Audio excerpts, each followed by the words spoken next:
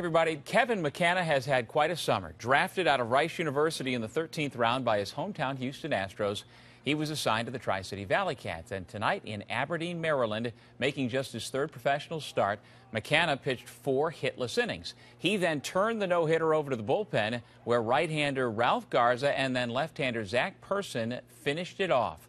Garza was equally brilliant with his own 4 innings of no-hit relief, and then Person got the final 3 outs. A combined no-hitter, the second such gem in franchise history. Garza gets the win for the Stedler division leading Valley.